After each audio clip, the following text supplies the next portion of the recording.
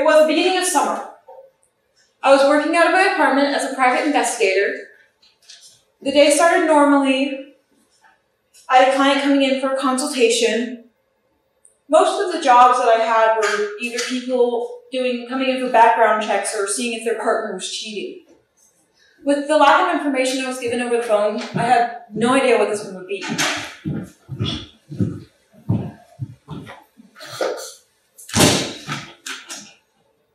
I need your help tracking someone down. Mr. Sullivan, I'm afraid I need more information than that. Who are you trying to track down? Well, before you agree to take the case, I can give you very little information. We can't have it getting out all willy-nilly. We? Who's we? Oh, me and my boss. I'm here representing him because he was too busy to come here himself. Your boss being? Mr. Alton. You might have heard the name before. I don't get involved in your sort of business. We need your help. Why me? Why not someone internal? The person we're looking for might be someone internal. I'm the only one Mr. Alton trusts right now. We decided together that you would be the best person for the job. I'm not taking this case. Leave my office. There's an assassination attempt against Mr. Alton last night. You are going to help us solve it. I've never worked on an attempted murder case before. You haven't? Yes, I don't have the experience. You have, though. You can't lie to me. Last May. How did you... My case history isn't something public. Everyone has a portfolio, if you know where to look. What? Of course, I have some incentives to convince you. I don't see what could. 5,000. An extra 30,000 on top if you solve the case. On top of your hourly rate, of course. That'd be enough money to, you know, pay off some debts. How? Do you think Mr. Alton will look to hire someone without doing a background check? What do you take us for? I don't know. So, Mr. Doyle, will you take the case? I don't really have a choice, do I? Oh, well, everyone has free will, Mr. Doyle. It just so happens that every action has its consequences. I'll take the case. Perfect! I'll call you soon so you can go over the crime scene and such. I look forward to working with you, Mr. Doyle. Goodbye, Mr. Sullivan.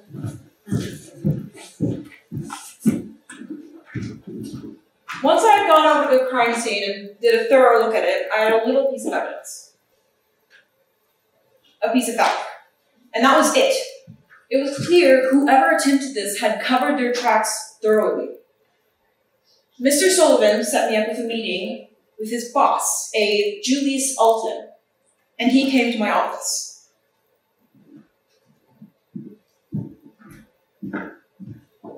Mr. Alton, it's nice to finally meet you.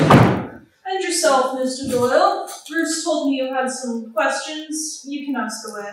Yes, I do. What happened that night? Well, it had been a long day of work, and as soon as I got home, I went to bed. And I woke up with someone strangling me. And... Did you run out of the room, or what happened? Yes, that's right. I left the room and I ran into Bruce in the hall. So that's why you trust Bruce? Because he couldn't have been the one trying to strangle you if he was out in the hall? He's my right hand. Of course I trust him. An alibi doesn't come from trust, Mr. Alton. Can you say 100% that it couldn't have been him? Yes. Can you describe the person you saw?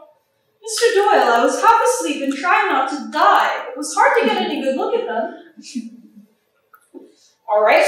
Do you know anyone who would want to kill you? That list is a long one. Well, I need it. Well, since they were able to get into my room, it had to have been someone close to me. We can't be sure of that. I need the list. I'll get it to you. Bruce gave me your contact information. He gave you mine as well, yes?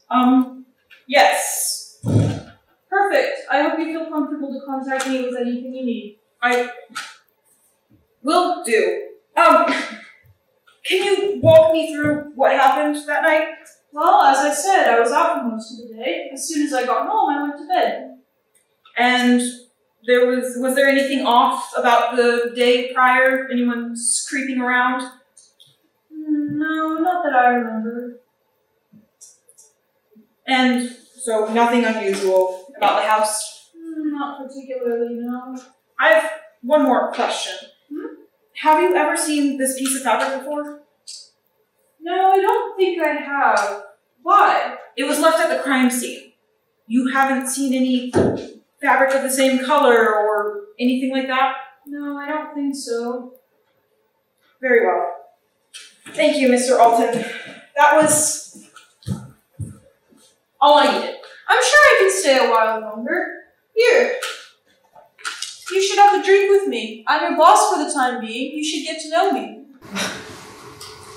Do you not drink? I don't drink on the job. That makes sense. You need your senses about you to do detective work after all. Yeah. Are you close with your family, Jay?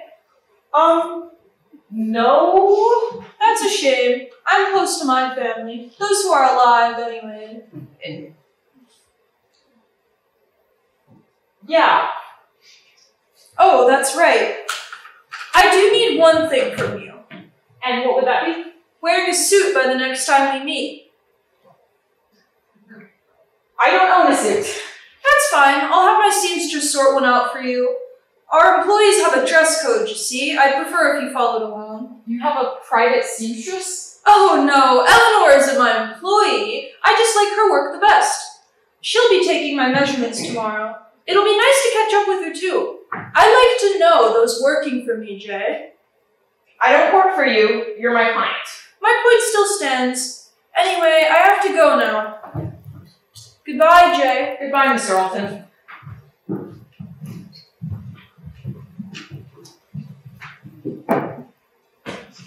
Mr. Alton did send me a list of people he thinks want him dead. I looked over it a little bit, but no points of interest popped up. The next time I saw Mr. Alton, he wasn't alone. He had a seamstress, a Ms. Moncrieff. They were there to get me a suit. It's lovely to see you again, Elinor. Oh, hello, Mr. Alton. Elinor, I've told you time and time again, please call me Julius. And I've told you I'm not doing that. Oh, good afternoon, Bruce. Good afternoon, Jay. Afternoon, Julius. Eleanor, have you met my newest employee, Jay Doyle? I'm not your employee. Well... He's a freelancer, really. But, technically, he's my employee. Isn't that right, Jay? I suppose. It's nice to meet you, Ms. Moncrieff. Likewise, Mr. Doyle. You have a few suits for him to try on, yes? Of course, I left them in the hall. I brought a few sizes and styles. Perfect.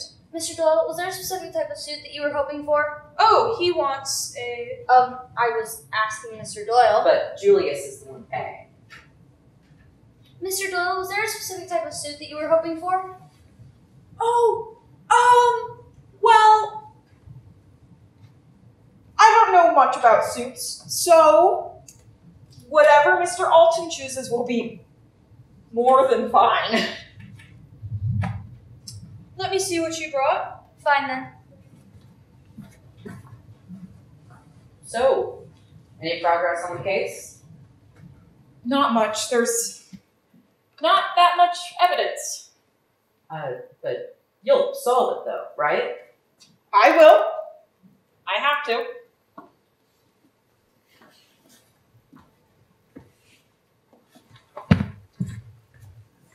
Julius, I don't understand why you keep hiring her. You've been hiring her for years and there are so many seamstresses in the city. I like her work. But she doesn't like you enough to want to listen to you. She doesn't need to like me. Besides, she's been worse since that friend of hers died. She's just grieving. Then get a new seamstress? I've been busy. I have been trying to get the person we hired to solve my attempted murder to trust me. Again, you've been hiring her for years, and why are you so concerned about getting Jay to trust you? I'm putting a lot of trust into him for this case. I don't like it being unbalanced. I don't have any control over him that way, you know? He's afraid of you. You have control over him through his fear. Fear will only get someone so far, but trust and loyalty will take someone to the end. He did take our side on the suit. I think that might have been because he genuinely didn't know much about suits. He doesn't even own one. It's a start, though. I suppose, still, I don't like the idea of someone skulking about my house when they won't even call me by my first name. Mr. Doyle will be out in a moment.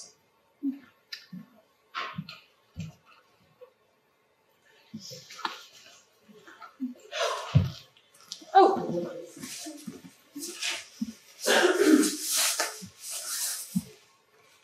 Here, allow me.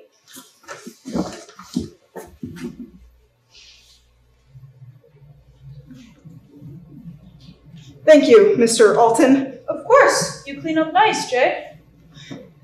Is that everything you need, Mr. Alton? Yes, thank you, Elinor.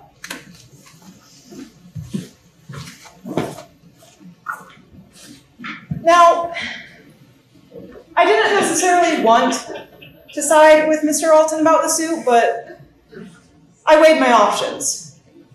Ms. Moncrieff was a seamstress. I thought there would be few repercussions for crossing her. Meanwhile, saying what Mr. Alton wanted me to say was safer. Now, I was going over to Julius's to meet up with Mr. Sullivan. He was going to introduce me to some of his members of the staff. Yet, when I arrived, I was met with Mr. Alton instead. Bruce is dealing with something, so I'll be here to introduce you to some key members of my staff.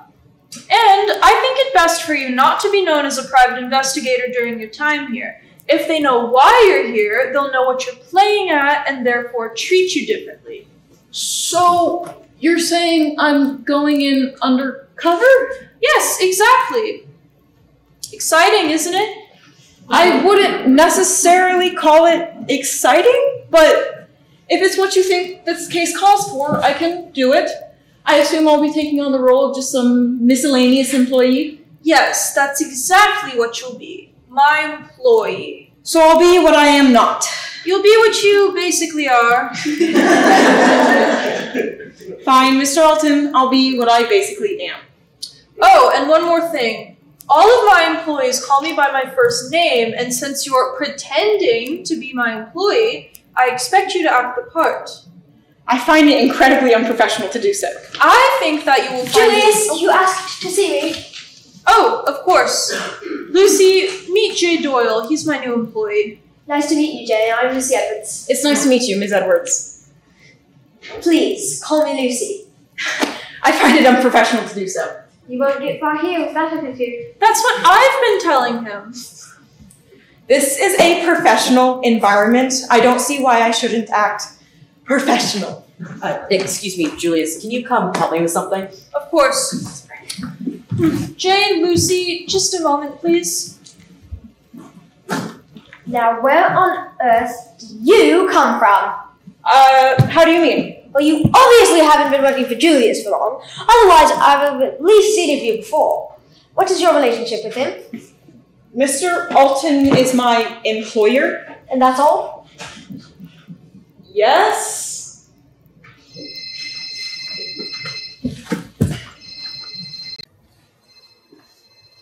Hello?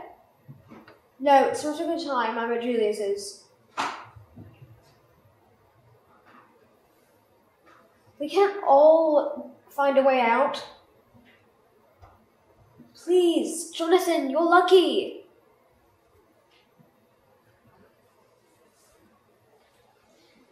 Yes, he's charming, but that doesn't outweigh his problems. Julius is a jackass. I'll never see why you like him. Whatever, I'll see you soon.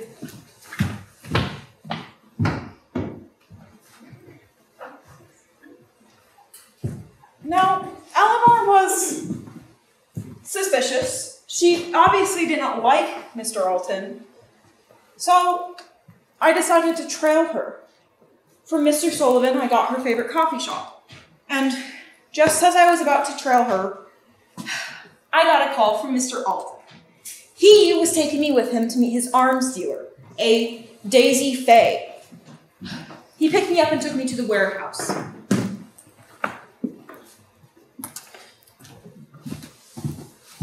Well, there you are, Julius.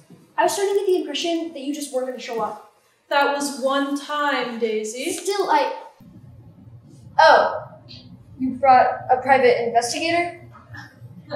J. Doyle, right? Yes. And you're Daisy Fay? That'd be me. I mean, I suppose it makes sense hiring a private investigator after Chandler. We tried to keep that private. I mean, everything has a way of getting out. So I'm a suspect then? Well, everyone is a suspect until someone is guilty. No, of course. How can I think anything different? Are you here to interrogate me? No, we're just here to get the stuff and then leave. Okay, that's good enough. So you give me the money, and I'll give you the goods. I trust you will find it in your best interest to keep the stuff about Jay being a private investigator to yourself. I will, but I have to warn you, there's no way I can be the only one who knows. Of course. Thank you, Daisy. Jay, will you pick that up, please? It is not your job to say whether or not I'm interrogating someone. I could have easily done so. We have other things to do. I had other things to do, yet here I am. Like what? Like trailing a suspect. Do you have a suspect? It's not much, but Yes. Jay, you should have told me. Who is it? Ms. Edwards. Lucy? She doesn't like you. I've known Lucy for most of my life. I think I would know if she didn't like me. I heard her on a phone call. She called you a jackass. And that's your lead? It's as much as a lead as I have. Alright, we can follow your lead. We? Yes, it's been a while since I've been on a field mission. Don't you have other things to do? I think trying to find out who tried to kill me is pretty important, don't you think? You hired me for that. And there's nothing in your contract that says I can't go with you. Fine. If we're doing this, we're doing it by my rules. Take that, Wherever you're taking it. and change it to something more casual. Meet me at the coffee shop on Sterling in half an hour. So I met Julius across the street from the coffee place and we staked the place out.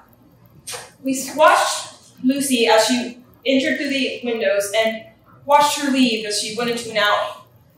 Lucky for us, we were still able to get a good view of her.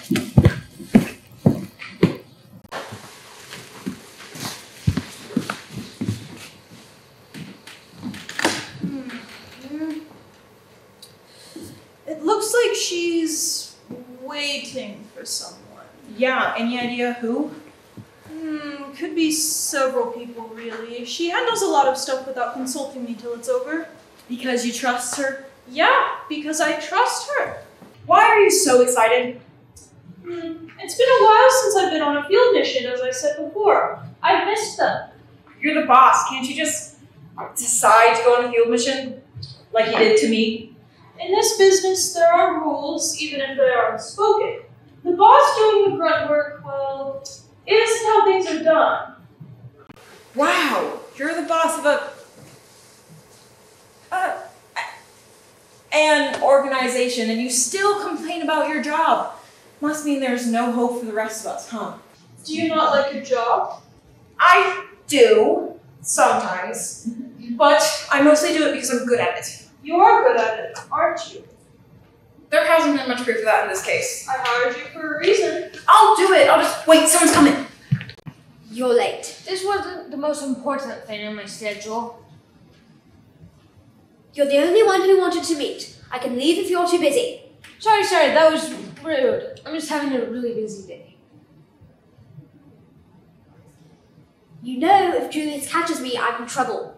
You've done worse. He doesn't know that. He'd be mad with meeting with you in general. Yeah, he's just butthurt. You got papers? You could have just grabbed him yourself when you left. I wasn't thinking clearly then. Well, you shouldn't have gotten involved with Julius like that. You know he's charming. Yes, he's got something to him. Anyway, anything new happening? Well, Julius has this new employee, J. Doyle. Came out of nowhere but had access to the house. Most people who have access to us have been in business for years. Sure he hasn't been around a while? If that was the case, I would have at least seen of him before. Do you think J. Doyle? I think I've heard that name somewhere before. Well, if you find anything else on him, just tell me. Do you think he's... No, he seemed too concerned with professionalism. Good to know. As I said, I'm having a busy day. I'm gonna get going. See you soon, hopefully. Hopefully, yes.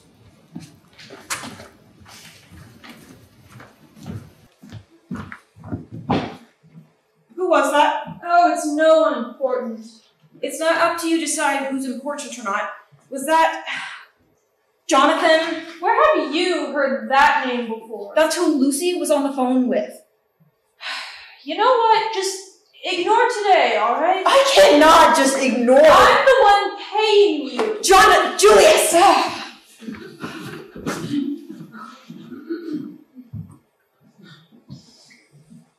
I had hit a roadblock in the case. Continuing to try, Lucy hadn't given me any more information. Julius still refused to give me anything more on that man who is presumably Jonathan.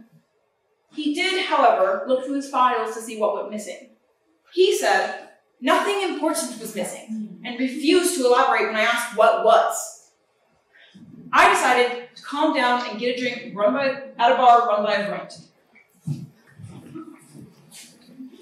Well, look what the cat dragged in. J. Doyle. How have you been? Hey, Quincy. I've been Busy. I've been well, you know. I've heard some rumors about a mob boss bringing in a new employee who seems to be working with him closely out of nowhere. You wouldn't happen to know anything about that, would you? I gotta do what I gotta do. I worry about you.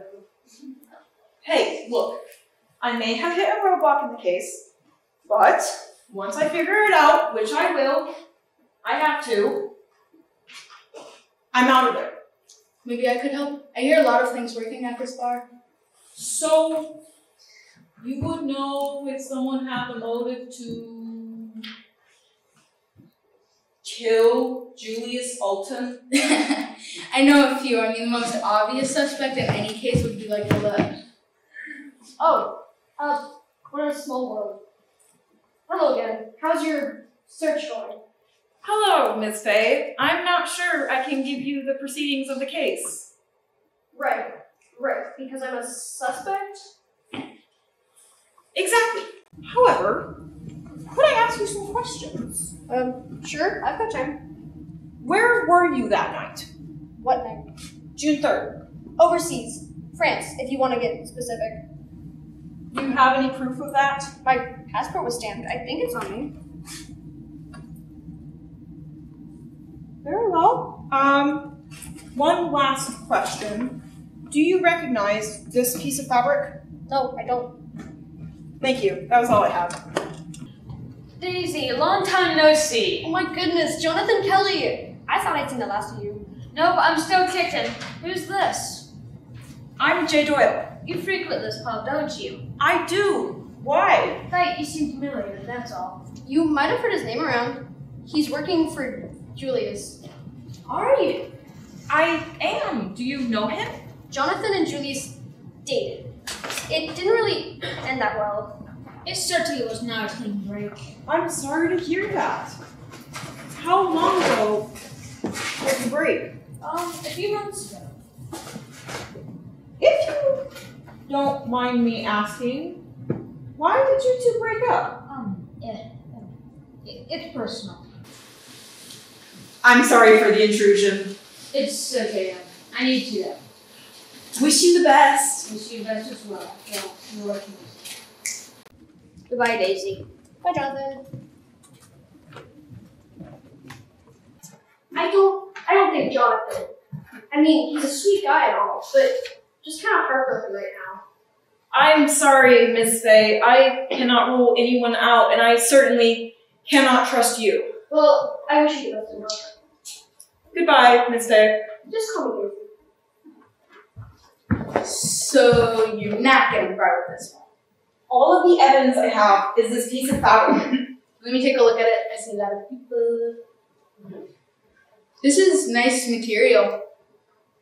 I thought so as well. I don't think I've seen anything matching it. Thanks anyway.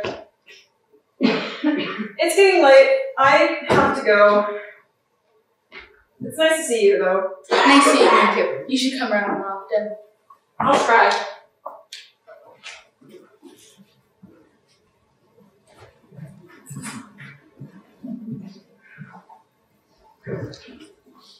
Now, I knew for sure that that man from the alley was Jonathan. Jonathan Kelly. And I had a story for him. He was Julius's ex. I decided, on a particularly hot day, to start back at square one. So, I went back to Julius's to look over the crime scene again.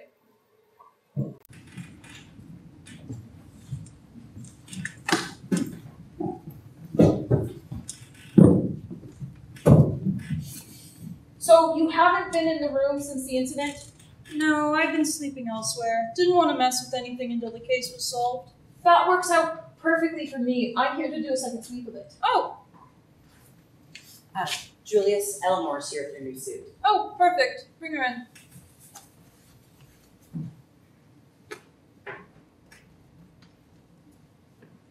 Lovely to see you as always, Elinor. Hello, Mr. Alton. Here, put this on to make sure everything fits right. So, Mr. Doyle, how is your case coming along? Excuse me? There was an attempt on Mr. Alton's life, correct? When Bruce told me you were freelance, I assumed you were a private investigator hired to solve the case. How did you hear about this? Well, Mr. Alton told me himself when I was taking measurements for his suit.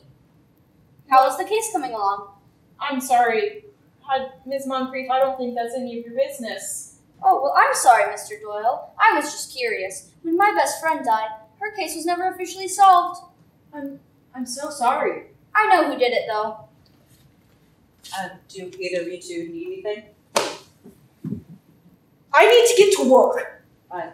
Good luck. I need it. It's so hot in here. You would think that Mr. Alton would be able to keep this place more air-conditioned than my car. Oh, here, let me take that for you. I'll put it in the coat closet. Why, thank you, Mr. Sullivan. Of course, just be sure to pick it up before you leave.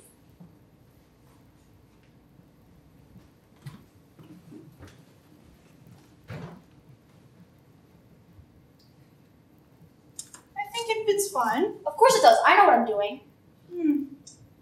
Well, you are the one that asked me to try it on to make sure everything fit. But did you ever have any doubt that it would? No, of course not. Then you should have just sent me away instead of keeping me here. It's too hot to just be standing around. Well, it's my house and I can keep the temperature how I like. Besides, no one's complained about it yet. Maybe no one wants to stand up to you. I hardly think complaining about the heat counts as standing up to me. You don't know anything.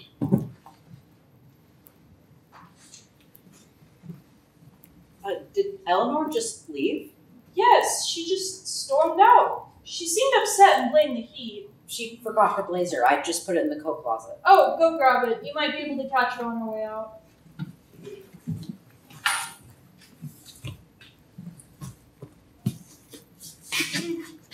Oh, have you had any new developments on the case? Nope. You are going to solve it though, aren't you? I will. I have to.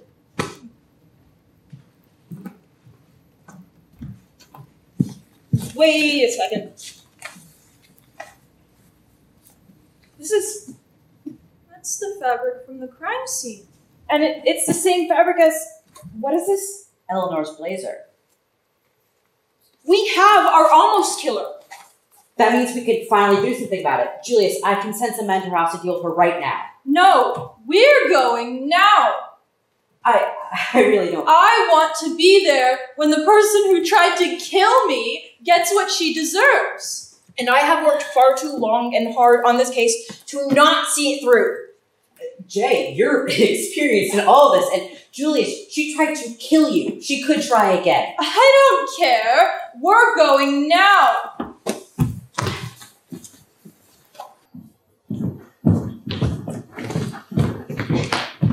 Ever heard of knocking? You tried to kill me! What? You strangled me in my sleep! Someone tried to kill you? You said you knew that. You told me that Mr. Alton had told you himself.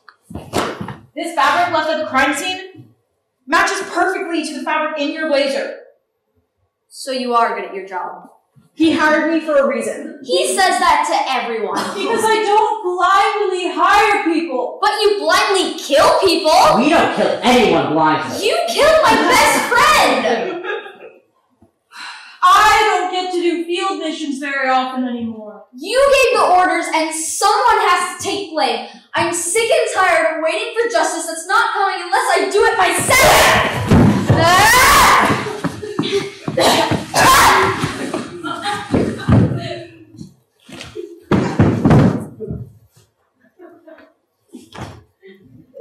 Bruce, you were right. I really shouldn't have come here. Yeah, you shouldn't have. What do I do? What can I do? Just go home, Jay. Go home. I will handle it. Your money will be sent to you as soon as possible. Just go, Jay. Just leave.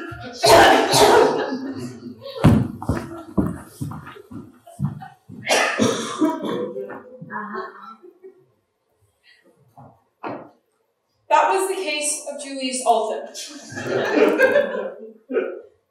He died. So did Elinor, though.